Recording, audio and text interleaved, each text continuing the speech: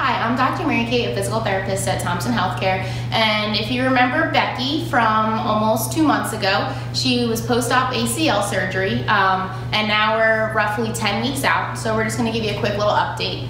So about a month ago, we discharged the brace, so now she's able to walk, and she just returned to work about a week and a half ago as well.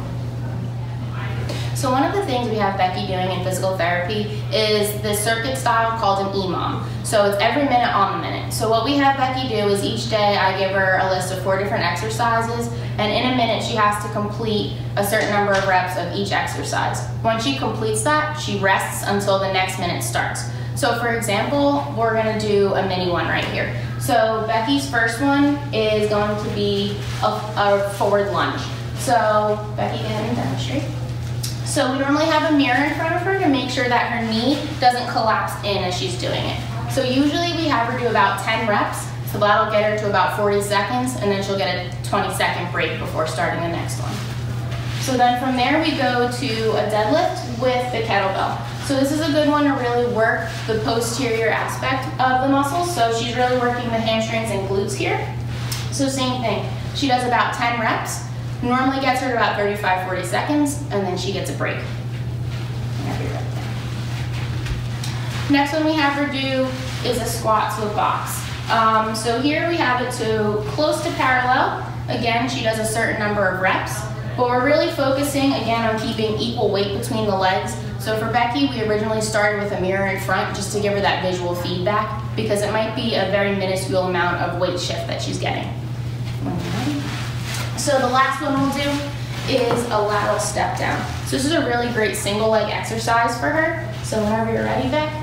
So same thing, we're really focusing on keeping this knee over the toe here, preventing that collapse in that originally gave her the ACL injury in the first place. So right at the 10-week mark, following Becky's protocol, we're able to start doing some plyometric training. So plyometrics would be things like box jumps or any sort of jumping activity. But before we get to actually jumping, we're gonna work on her landing mechanics first. So what we have Becky doing is essentially just coming off the box, not a jump, and practicing landing, again, preventing that collapse in. So Becky, if you don't mind showing just a couple. Good. Do 2 more.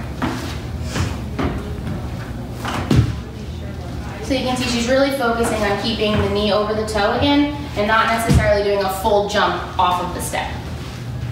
So before we got to being able to do all of these exercises, we had to work a lot on getting Becky's full range back, so that way she was able to participate in all of these without having any loss of range of motion. But a lot of it was due to Becky being very persistent at home and consistently doing her home exercises and stretching constantly. So that's a big part in ACL rehab. Going forward, we're going to try to work to get to Becky to being able to do any sort of jumping activity like box jumps and things like that, as well as returning her to running, so that way if she does want to participate again in some recreational soccer, she'll be able to.